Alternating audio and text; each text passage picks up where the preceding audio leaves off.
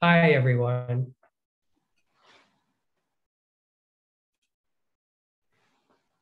I'm Ted O'Toole, guiding teacher of Minnesota Zen Meditation Center, and I'd like to welcome everyone to our virtual Zendo this evening. We have a wonderful guest speaker and a very special program tonight.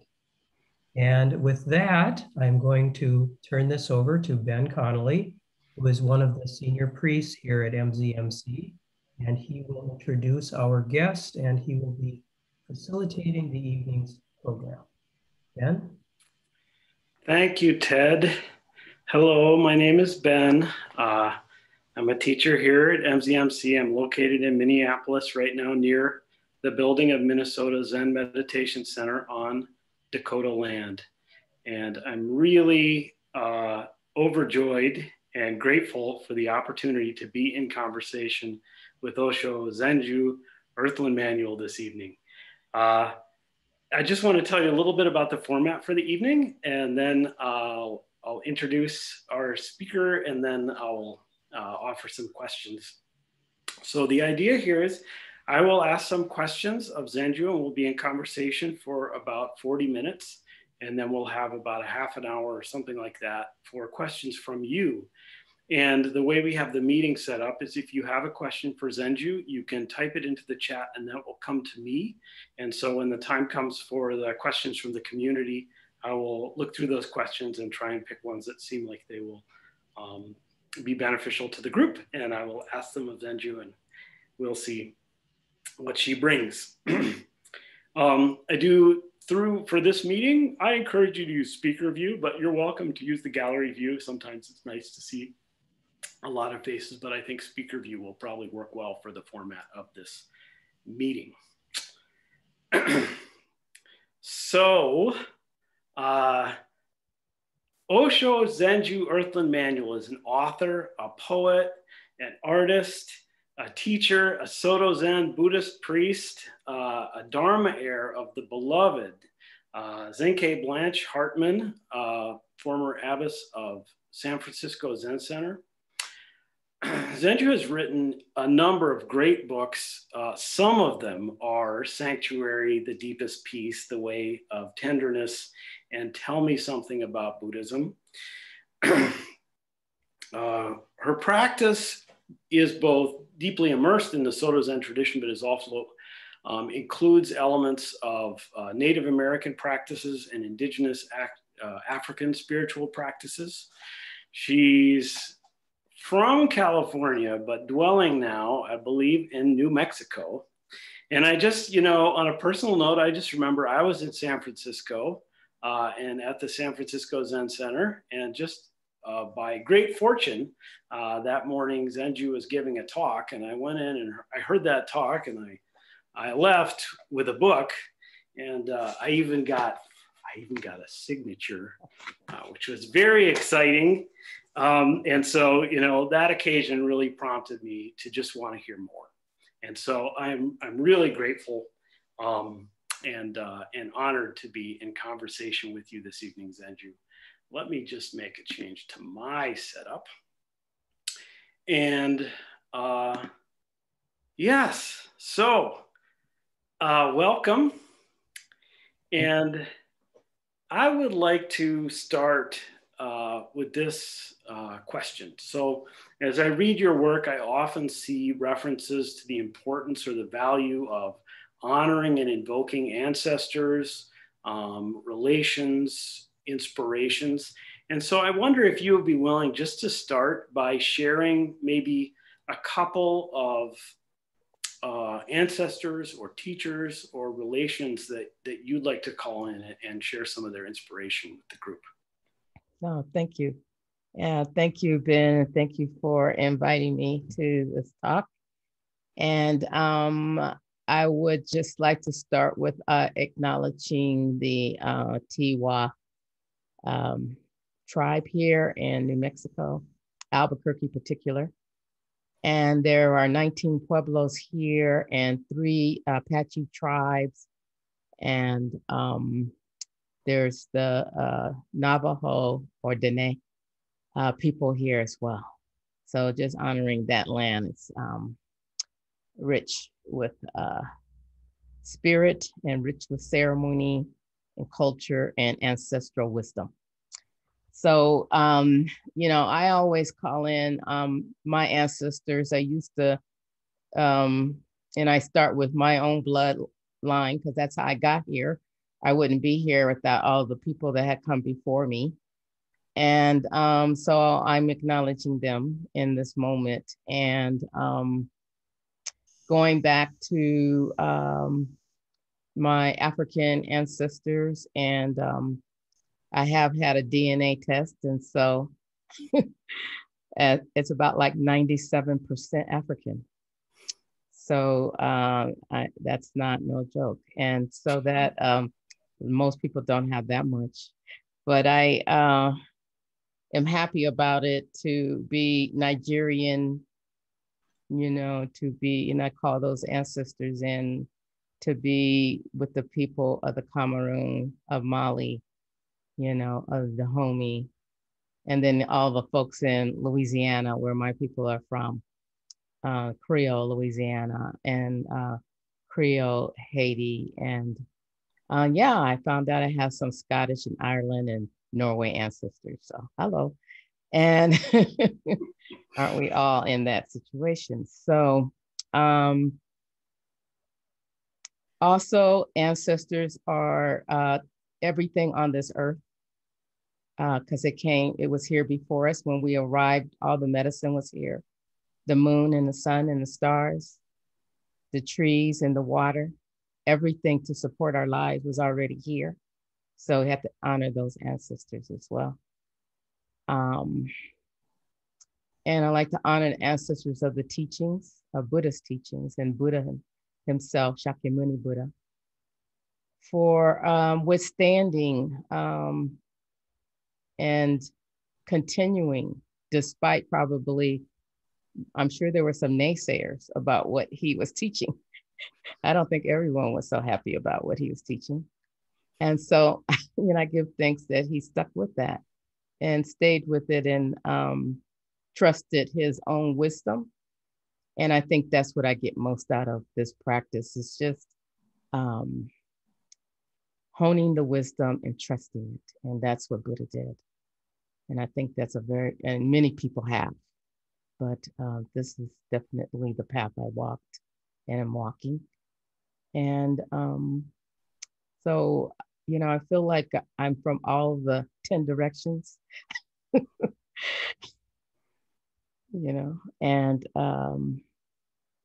I am a child of the world, of the universe. So I know I'm not here because of how smart I am or my ability to survive. So all of that is just happenstance. So thank you. I like to ring a bell on that. There you go. Thank you. Thank you. Welcome them all in. Bring them in. So, I've been really having a lot of fun preparing for this conversation because it means I get to read all your books again. And so I found this quote, and I'm going to read this quote, and then I'm going to kind of ask you about what's going on here. Okay.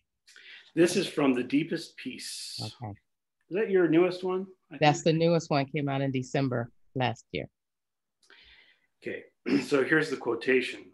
Experiencing peace need not be an arduous journey of endless work, but rather a moment-to-moment effort of resting in order to engage in loving intimacy with others.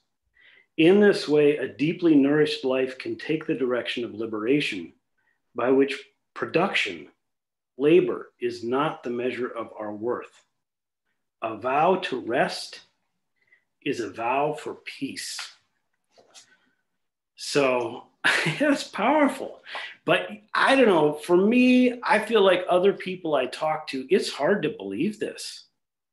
The conditioning, the drive, And so I would just love to hear you talk about this more. Rest is liberation. Yeah.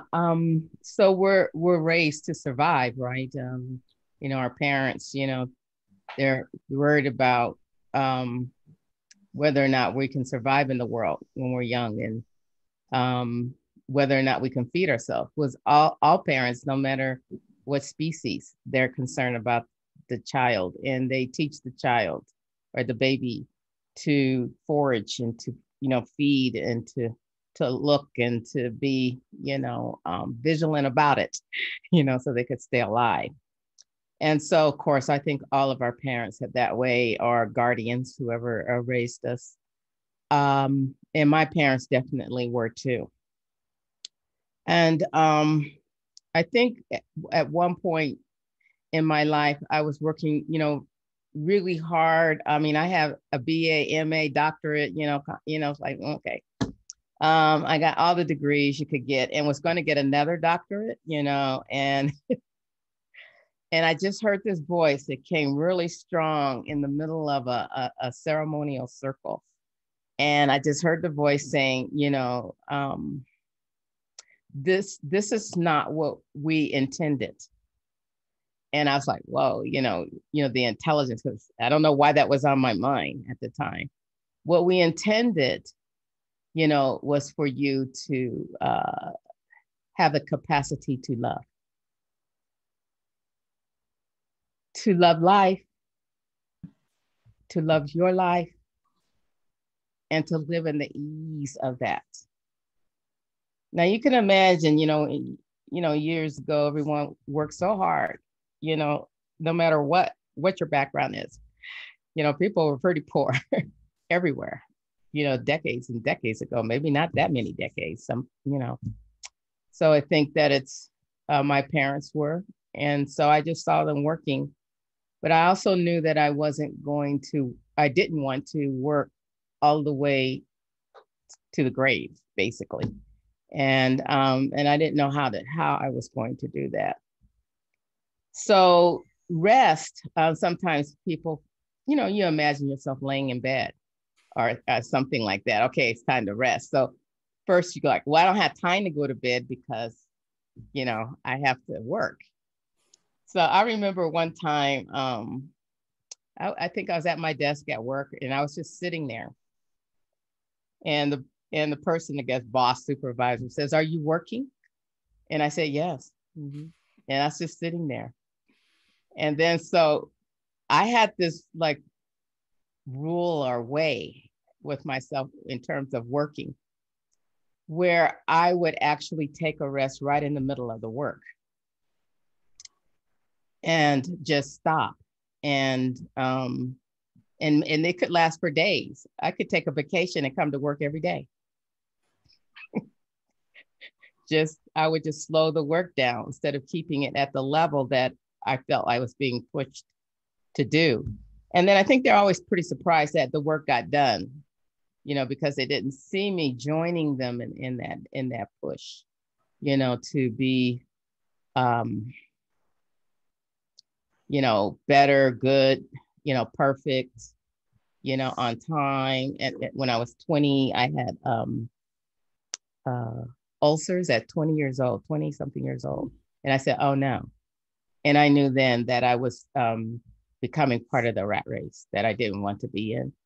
And never seen an ulcer since in my body, never had, not nowhere near it, because I just turned my life around and stopped being a procrastinator. And I also stopped trying to overwork, you know, working over. Now I'm a writer.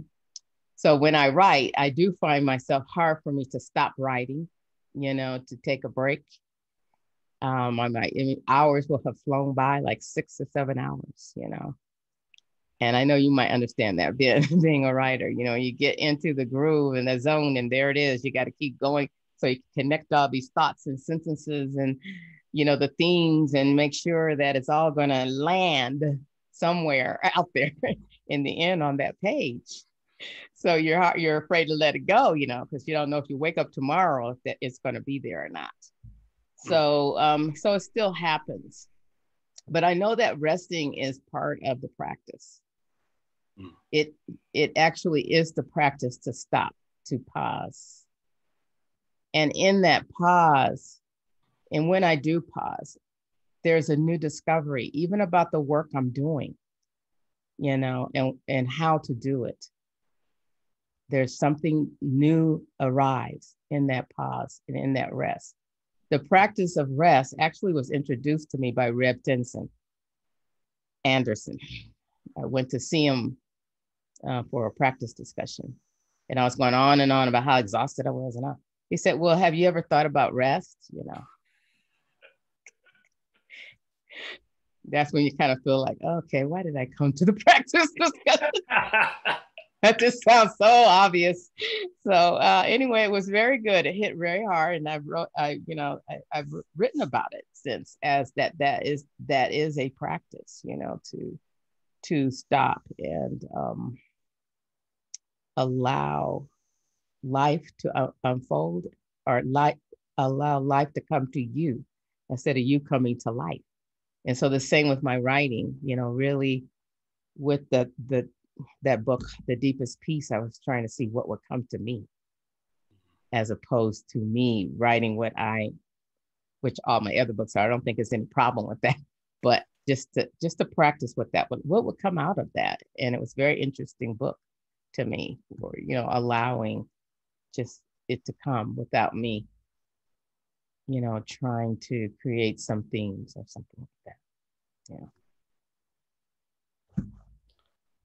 Wonderful. Yeah. And that flavor in that book is, you can feel it. And actually it's a theme in the book and actually I think that segues to my next question is, you know, so the theme for the retreat for tomorrow is accessing peace in the midst of chaos.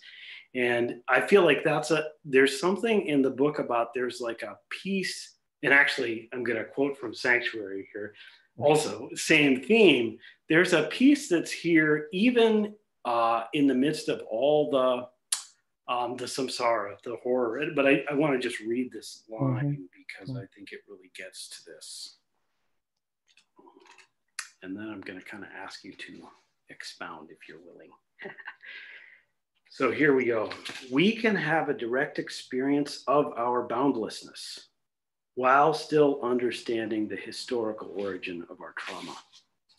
The sanctuary of freedom surfaces from an awakened heart that fully recognizes an historical experience and the absolute availability of peace.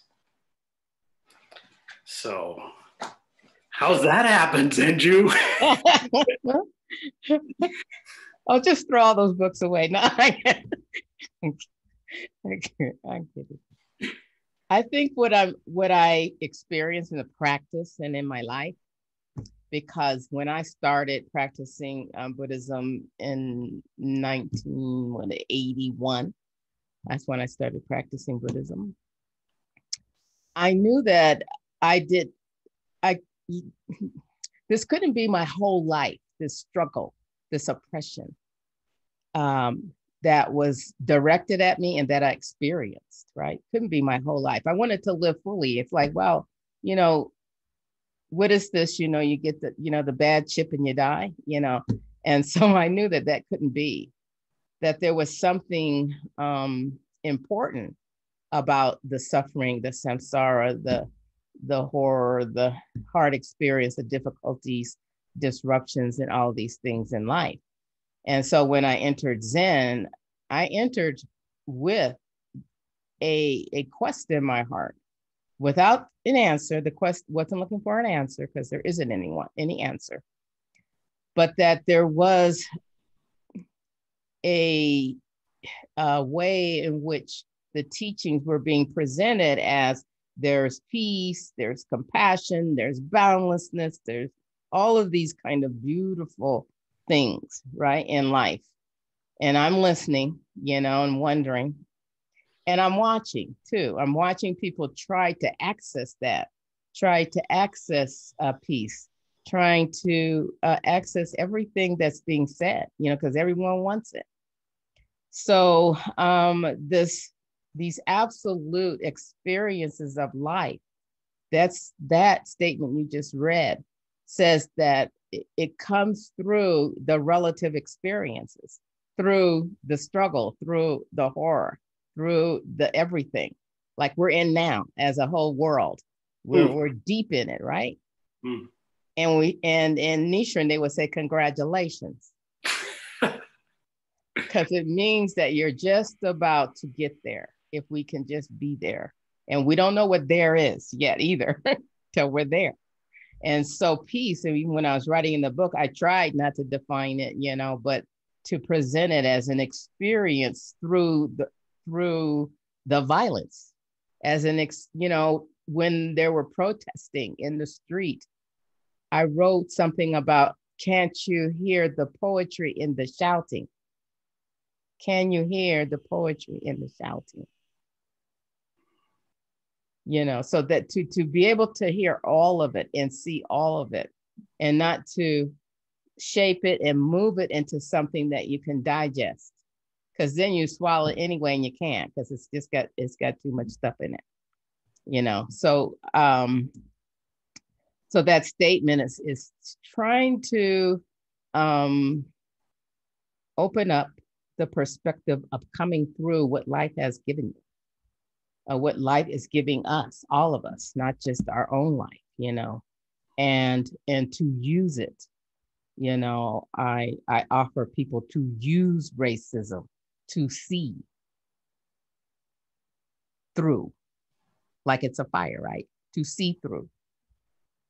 If this becomes that thing that causes so much suffering, you can't see anything, then you suffer. Now, this is my life. This is what I know. You suffer the suffering.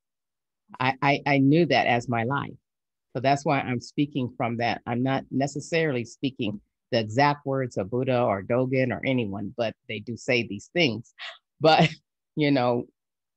just if you look at your own life, you can see that you have survived, you have come through. And hopefully there's some new wisdom, not lessons. That's the mass society has changed it to, have you learned your lesson? That's really not good. In some situations, maybe it's good on a psychological level or sociological level for those who are sociologists or psychologists. I don't want to take away from those disciplines, but in the dharma and in Buddhism, that is not about the lesson, but it's about just going through the fire and then seeing what's there. That's all. It's just seeing what's there once you're through the fire. Because then people keep kind of, okay, if I learn a lesson, the next time I will do it this way. And then they end up right back in the same place, right? Because nothing transformative has happened. If you can pinpoint note the lesson, pinpoint the lesson, but nothing has changed, right? Because you haven't gone through what has been given to you to go through. Walk on the coals and see where it goes. It will be difficult. It will be hard. So a lot of us like to go around and, say, well, I'm having peace. And you're sitting there, you're meditating, and, you tell your children, your partner, your dog, everybody to be quiet, your neighbor, everybody's got to do all this stuff for you to have peace, Like, what kind of peace is that? Is that peace? Really? Is that peace, or is that just quiet? When you're doing zazen or meditating, are you just being quiet? How do you know the difference? How do you know the difference? I ask myself those questions. And the difference for me, I'm not going to answer it. Maybe we'll keep that one hanging out there, folks, to just sit and reflect on that, because I have an experience of it. I had a person come to me and say, I just learned how to start talking. I used to be so speechless. And now I just learned, and here we are trying to be silent. I don't know if this is a good thing for me or not, because I'm the kind of person that I need to start talking. And I said, do you see that as the same situation when you're in the Zendo meditating? Silence is the same silence that you had when you couldn't talk? You see those two at the same. So no. I said, okay, that's all. Just asking you to look closely at the nature of what you're saying, you know, and maybe you are trying to find a way out, you know. And so maybe you've learned to talk, but what are you saying? Mm. You know, what are you saying? What's the motivation behind what you're saying and doing? Can you see yourself? That's the practice, not just the silence. It's all these things involved. It's very complex. So that's what that is. It's just use your life to reach into the absoluteness of boundlessness or peace. You can't go after and say, I'm boundless, you know. I had a student at a Zen center. I said, show me how you're non-dual right now. Let me see it. Because I believe in non-duality and I'm non-dual. I said, let me see. Because you can't be it. Mm. You can't be non-dual. You can experience. It can be an experience of a practice through the duality. But it's not, we don't try to access the non-duality. Because once we know this, once you access it, what is that? What have you accessed? What are you trying to say you're doing? Mm. Even when we say, oh, my practice is really good now, I'm starting to notice everything. What does that mean? Have you accomplished something? Where are you going with this? Because there's really no accomplishment. We don't have any in this Zen practice step. There are steps in other traditions. There are. You go boom, boom, boom. You go here, you go there, and the teacher says, go here, go there. But none of that's happening. You know, I mean, they do offer, you know, ordination, but that doesn't necessarily mean anything about your life. Dharma transmission does. When you get there, it really has a different twist. But won't go into that story. But that's what that statement's about. Thank you. Thank you. Just a little shifting here for the group. By the way, you know, if there's stuff that Zenju is saying that's prompting questions, you know, you can start to put it into the chat. I won't be looking at it yet, but then, you know, you can let yourself be inspired with inquisitiveness, and that's cool. So there was something you brought up in there that was a theme I really wanted to pull out.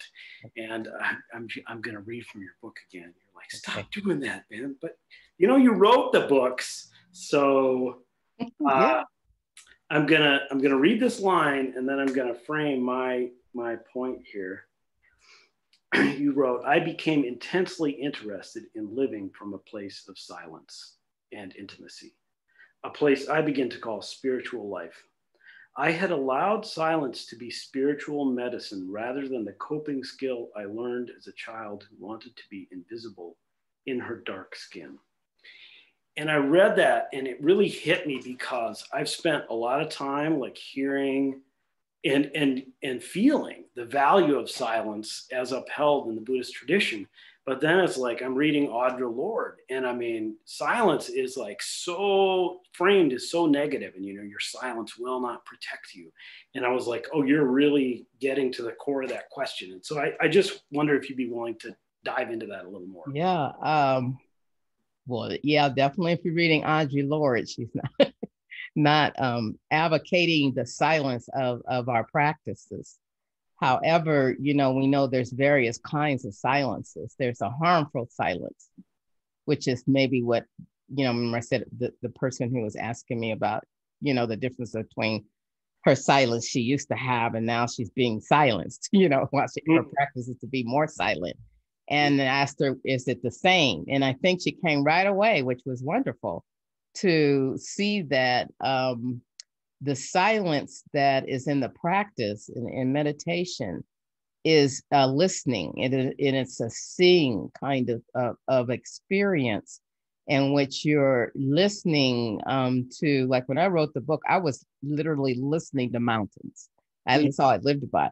Mountains and trees and listening to animals and seeing myself. I even wrote it as I felt like I was their scribe. Now they're not speaking English, no, they're not, the words aren't doom, doom, doom, and but there's a message when Rumi talks about it a lot. Many of the poets talk about it, the silence in which the poetry arises.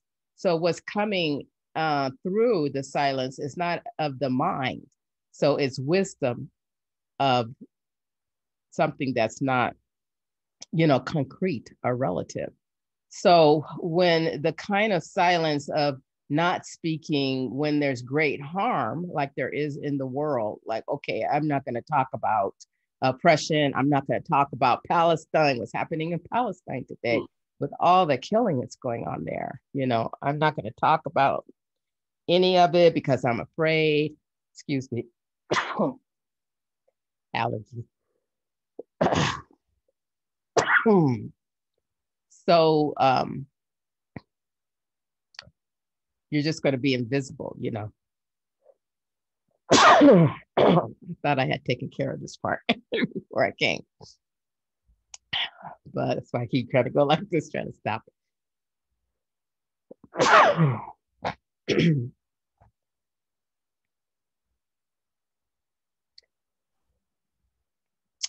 So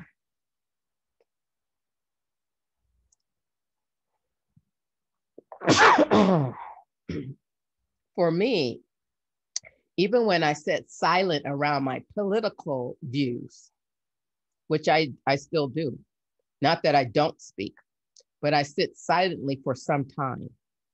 Like I'm sitting silently with the Palestinian situation.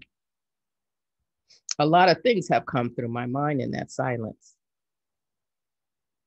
A lot of wisdom has come up, a lot of sadness about humankind, a lot of grief. And then this understanding of how we got ourselves as human beings into these situations and how we continue. Even if there were no Palestine or no Israel, there would be some other places. And there are some other places in which the same thing is happening right here in our own country. So this level of hatred, in which I have had to live with personally, so I do know that, that there is this edge that we walk as human beings.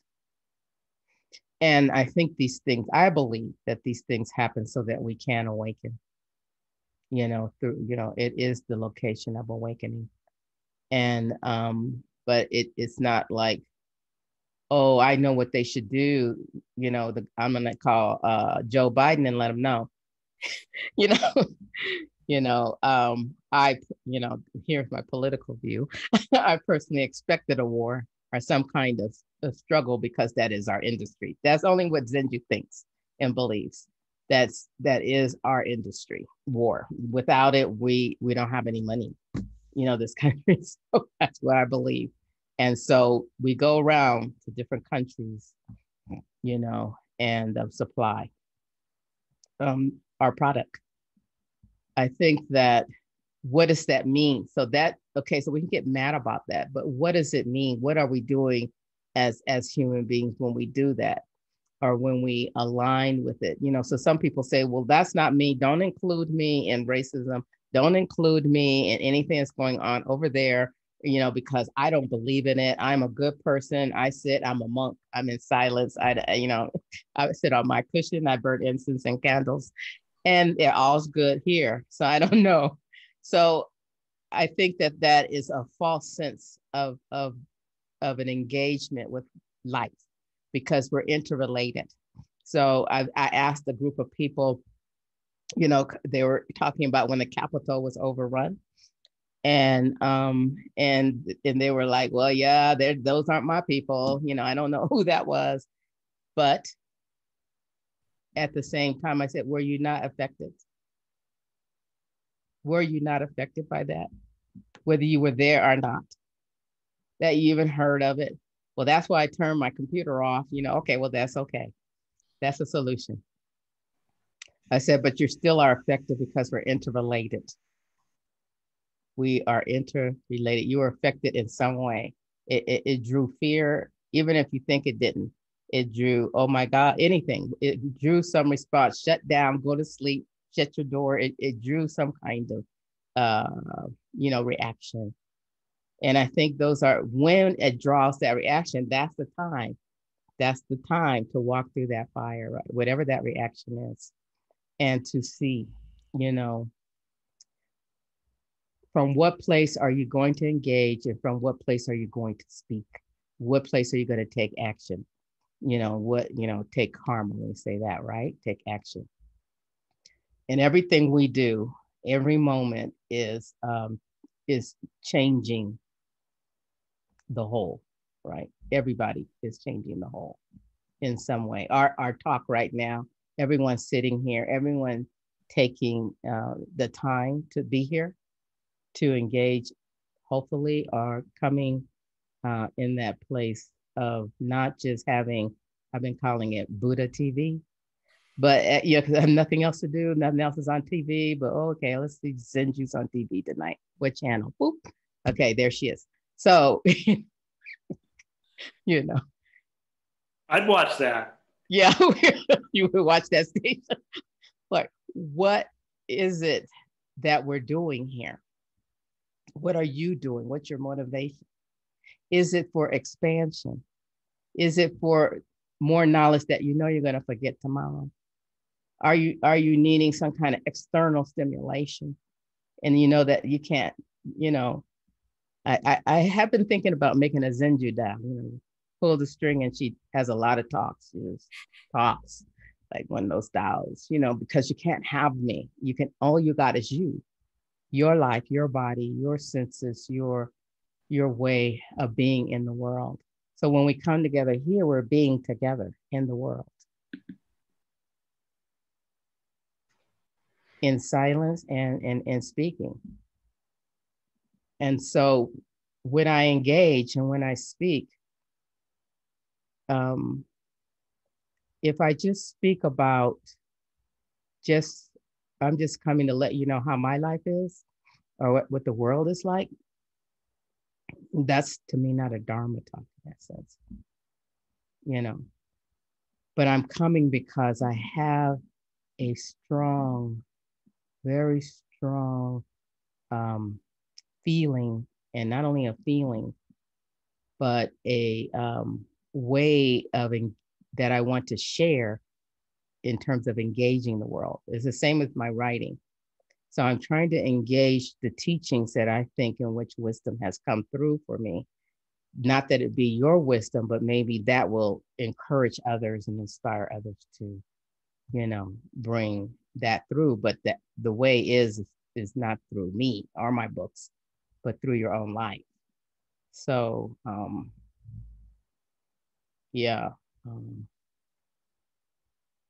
each sentence in all of my books could be another book, always, I just kind of smushed them all together in 120 pages, I don't know, 30,000 words.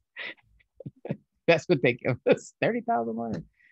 So, but who's counting? Well, they're getting longer, the books. I like them when they're small. Yeah, I feel that. Thank you. And I'm gonna kind of shift the proceedings here, if that's cool. So here's the thing, is if we were all in our building together, at the end, we'd be like talking about dana and generosity. And as you're leaving, there'd be this big, beautiful red bowl. But with a Zoom meeting, when the meeting ends, everyone goes dink, and then the meeting is over. So it's not a good time to talk about dana. So I'm going to talk about dana right now. Dana means generosity or giving. And I'm going to put a link in the chat. And for those of you who would like to express your gratitude for Zenju's teaching and want to support what she's doing, you can click on that link and you can make a donation. So one, you can do it right now. I'm going to talk for a minute because I've listened to enough public radio to know that that works. So that gives you time to do it. But you might be like, I don't want to leave the meeting and go down and get a credit card or whatever. That's cool. If you click on the link, make sure you have the link open for when the meeting ends. And if that doesn't work, the other thing you can do is just go to the Minnesota Zen Meditation Center website. And right there under support meditation, there's the donate page. And any funds we receive tonight will go directly not directly, we'll send a check to Zenju because we want to support what Zenju is doing, because I feel gratitude for what she is doing. And we know that part of holding each other up does include an economy that involves money. So there's millions of ways to give, and we know that. And there's natural giving and transmission and dana that we're all doing with our awareness, and Zenju is sharing so beautifully with her teaching. But please give generously. Okay, so I'm gonna come back into our little conversation thing. And I see some questions have come into my chat, so I'm gonna look at those. And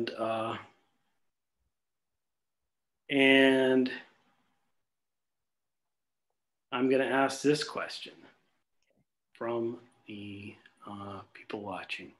My question is, how do you find guidance to trust your own wisdom? How do you find guidance to trust your own wisdom?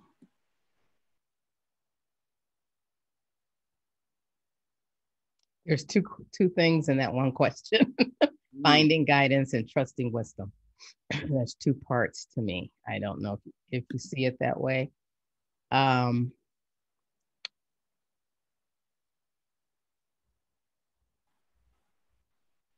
It's hard to define wisdom, I believe. But one of the elements that I feel that's a part of it is it's usually something that comes to your life that you never would have thought of. You never would have imagined. I mean, sometimes when I'm writing, I never had those words until I started writing them. That's why I keep writing, because I'm fascinated about what comes through. It's like, wow, okay. And sometimes I'm like, I don't even know how to respond to it. And when I can learn from my own writing, which I do learn from my own writing, that's how I know that it's wisdom of the earth, not what I've thought out. When I'm thinking things out or using others' knowledge, I tend to get a little bit of a headache. My head gets really tight. I get confused. That's the way I experience knowledge and things outside of wisdom. Wisdom seems to come through. It's like I'm trying to catch, what was that? And I'm trying to catch up with it.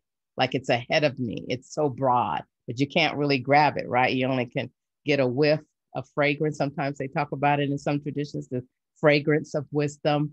Like, you know that, oh, that was a gardenia, or, or it was, some kind of honeysuckle, and you smell it and it just goes by. You can't grab that smell of honeysuckle. It's an experience you have in the moment. And that's how I feel wisdom comes and moves. And so, how can you use it if it keeps moving? Well, I don't need to use it because it's already given me that joy. Or if it's a fragrance I don't want to smell, it's given me something else. It's already presented and has done its thing, So guidance, I've received a lot of guidance over many years from teachers, from books. I listen, I read, and then I go on about my own self to see what is what. I don't necessarily, I do maybe follow what the person's giving, but it's not like that. To me, that's it. My own teacher, Zenkei Blanche Hartman, used to say, I don't think I need to tell you anything because you're not going to listen anyway. You know,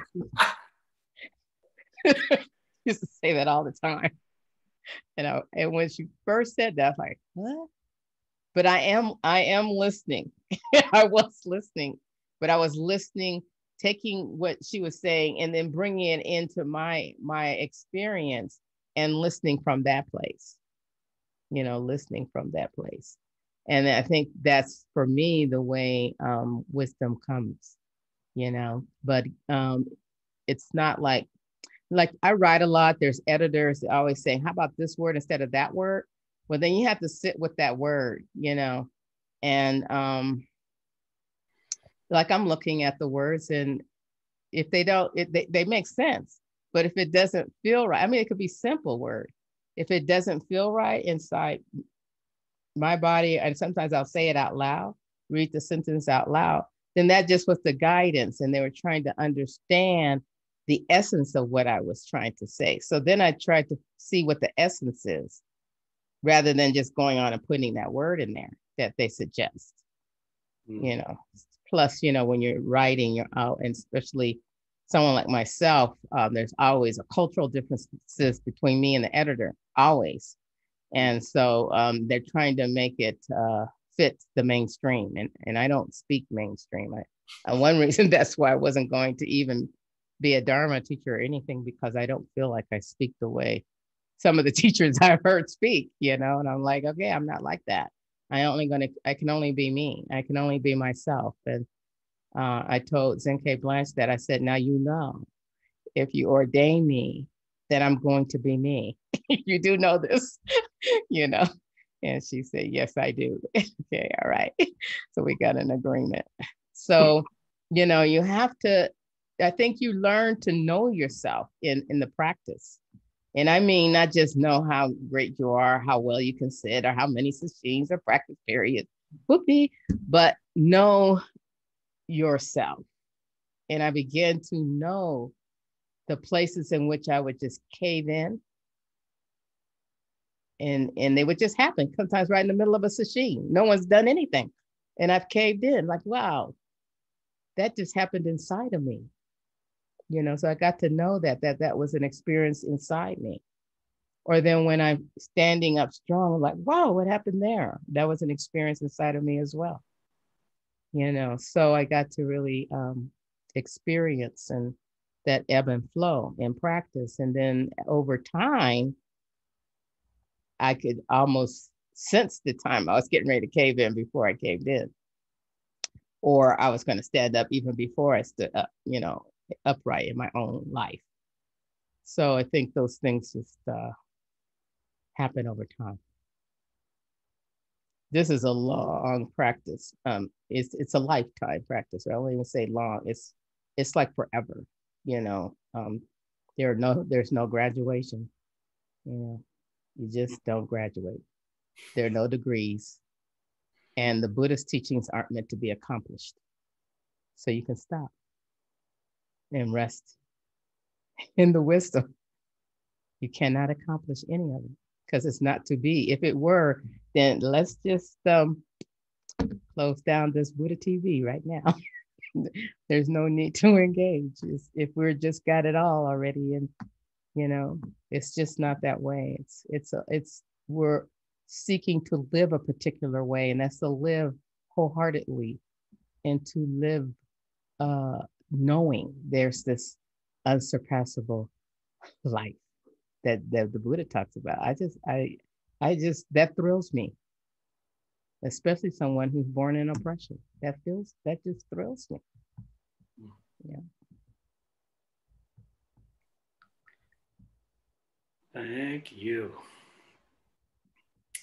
So, got more questions in here. I think this one's referring to earlier you were talking about being with a student and they were telling you about how they were non-dual. Yeah. I don't know if you remember that story. So the question comes thus: I'm not non-dual. Okay, I think it means like, I get that. I get I'm not non-dual. But are we not all non-dual together? Are we not non-dual together? Are we not non-dual together? That means you're our dual. See, I'm a writer now. Two negatives together makes a positive. So, so anyway, it has nothing to do with us. Sorry. Whether it's us together, whatever idea you have of it, is not it. So then how do we know when we're experiencing that? How do we know? And there are few signals. There are very few signals. There is some light there, so I don't want to depress you. There is some light. And that is when you're suffering. That's why we're here, all of us. Because all of us suffer so. We have taken up a practice, some of us forever, so when we suffer, you bring your suffering to your questions and you will, in your quest, and you will begin to understand the practice more rather than trying to understand it here. So non-dual is an aspiration. We're all aspirants. The non-dual experience. So we are more aspirants than we are students. I prefer the word aspirants than students, because then students, we have to graduate, you need a teacher, you got to accomplish, you got to, But if it's aspirant, you have a call. And you can aspire to something all your life. And so that doesn't mean you're always seeking. It's just, just life. You're aspired to live life and live it fully. So the dual, and there's a chapter, a really good one in Zen Mind's Beginner's Mind. I always get that back up. Did I do it backwards? Suzuki Roshi's book, Zen Mind, Beginner's Mind. In that book, there's a whole chapter on non-duality. And Zen really loves that topic, and because we love that topic of emptiness, the topic of no self, and these tend to collapse into each other in Zen, and I think that sometimes becomes a problem in our perception of our practice. Forget about perception of those things, but perception of our practice, because they get collapsed: emptiness, no self, and non-duality. So in the Heart Sutra, the no is not about, no, it's not that no. It's no, like there's no nose in and of itself. There's no eyes in and of itself, no color in and of itself, no teacher in and of itself, no student in and of itself. So right now I'm teaching, but the next minute I'm not, because of conditions, right? Whatever is arising, whatever the conditions are. So, non-duality is that way too. It's an experience, and all of these things, again, let's bring it back to suffering. It wasn't, these kind of beautiful things weren't presented for us to accomplish, but for us to ease our suffering. So when we're suffering and suffering deeply, I think we've been given a teaching to say, perhaps, your dualistic thinking and being is creating a situation for you that's causing suffering. Because I am somebody. I am the teacher. So what are you doing? That starts to create all the suffering with, people. I am the president. I am this. I am the one with the knowledge, with the expertise.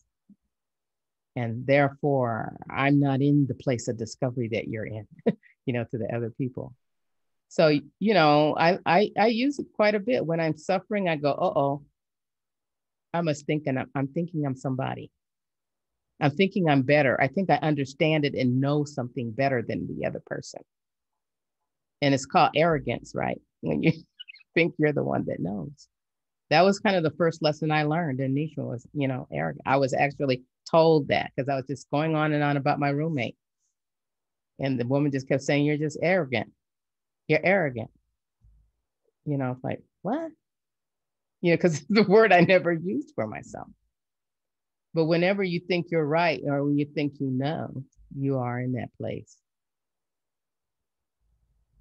And some of us are very with our practice. We think we know how this should happen, how this should happen, how this should go. That's not Zen. Oh, that's not loving and kind. We have a lot of Buddhist cops. That's not loving and kind. Had someone tell me that before. Like you can become loving and kind and carry it off. And every moment you have to prove to everybody you're that. Every moment of your life. But loving and kindness is an aspiration because conditions arise in which you may just turn around and not be as loving as you thought you were. Or what you think is loving is not what I think is loving.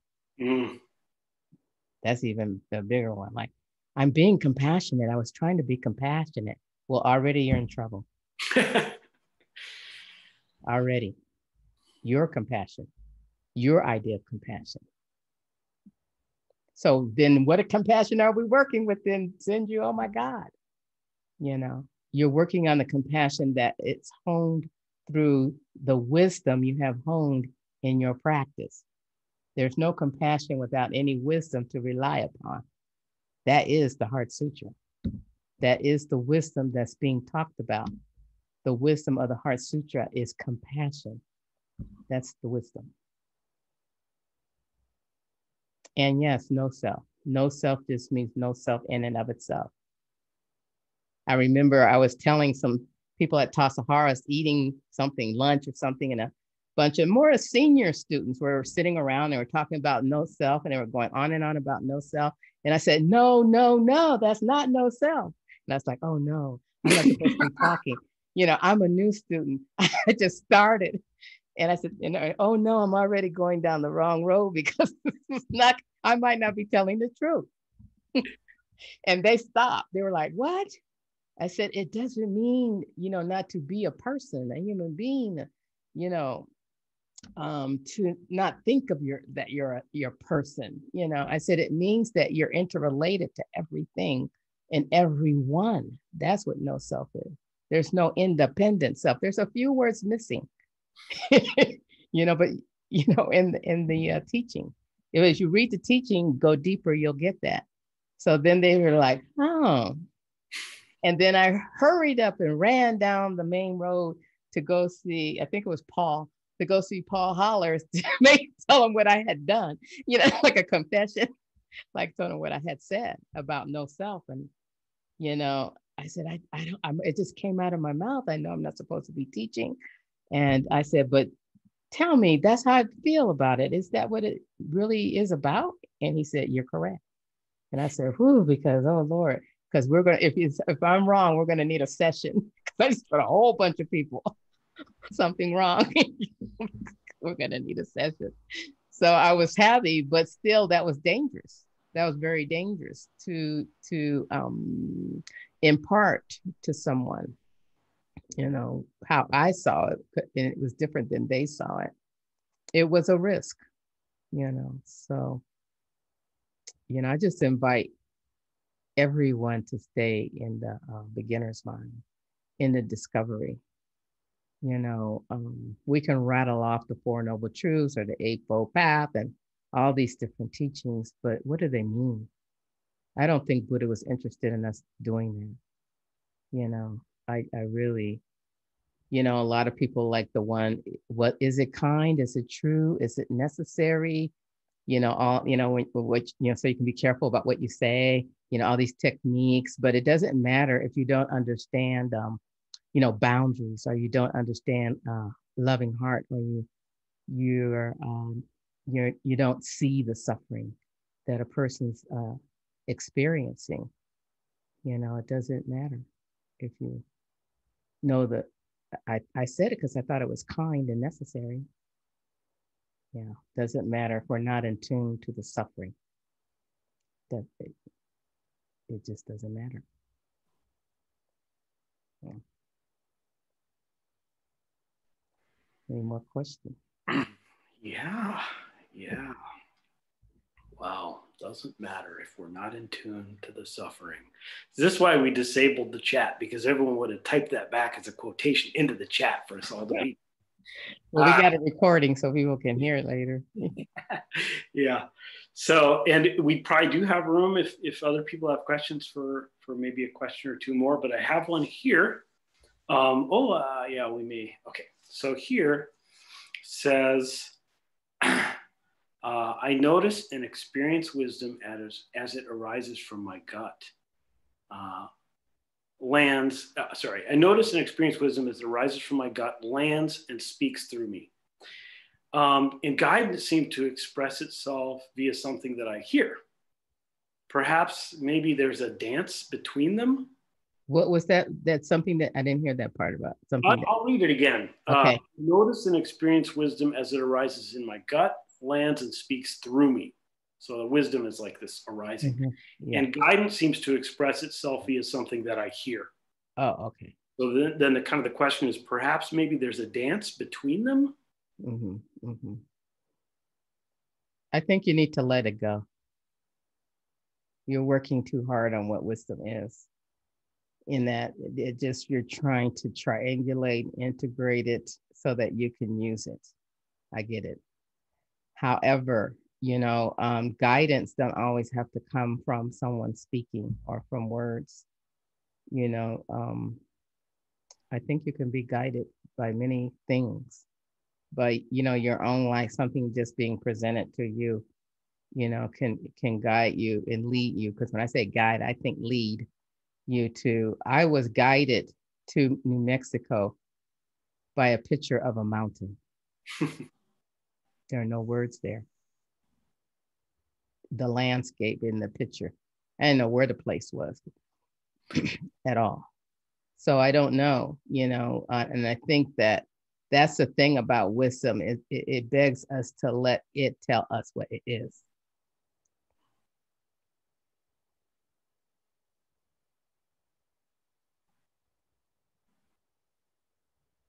And you'll know it because it'll just, I think whatever, you're talking a little bit about, whoever asked that question, out comes up out the body, and in the feeling, you're naming some things of the body. And I think that's a good place to trust. This is a body practice. Zen is a body practice, Zazen. And so it's, I think, to engage it and it's the soma intelligence is important. And the other thing is, many of us Zen practitioners and aspirants are very scholarly and intellectual. We're A-types usually, most of us. So then we go into this practice of sitting and sitting and sitting and sitting. And this is the way I experienced it, and being broken down, like I feel like a beat down, that in order to release all of my scholarly knowledge and all the books I have read in, I used to have like so many books, and I've gotten rid of them. I only kept the ones that if you open this book 5 times, you get to keep it, so, but at not, it goes. And so I think that that's the way I felt. Zen was like a breaking down of this ego and this intellectual person who was on the dean's list, who has a PhD, who graduated magna cum laude in graduate school. That's pretty big, do that. All those things are big in society,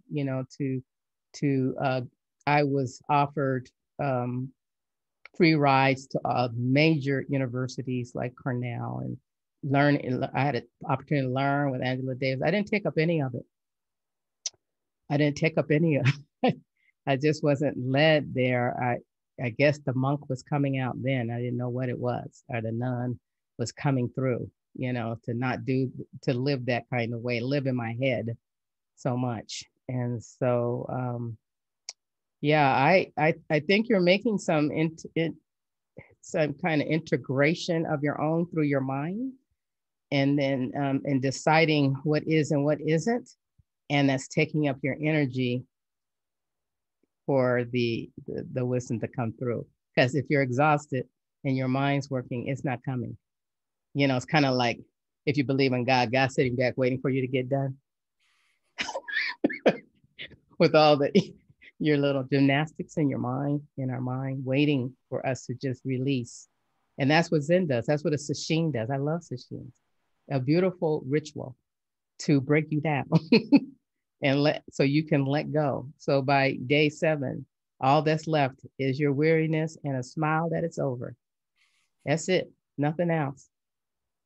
Hopefully, unless you got busy in your room. You know, a lot of people do have TVs and computers now. They get real busy at night in those sessions. We didn't have all that when I was practicing. Not a lot of computers in the rooms or TVs like they have now. But, you know, I think it's important to allow Zazen to be kind of a medicine to work on you and to take it and to not use the mind that you brought into the practice as the mind you're going to use to do the practice. I did that too. I came in because I was real smart, so I just used this mind. It didn't work. It really didn't work. Most people end up leaving because they can't use that mind to get this sitting thing together. like, you know, they use their mind even to try to manipulate the sitting, manipulate the schedule. Everything is in place. Organize. I can organize. You know, I came in and I was a nonprofit administrator, manager, executive director when I came into Zen. So yeah, I knew I could help you run this place, you know. You don't understand even how to run it, you know. My own judgment, you know. So amazing. The mind, it's amazing.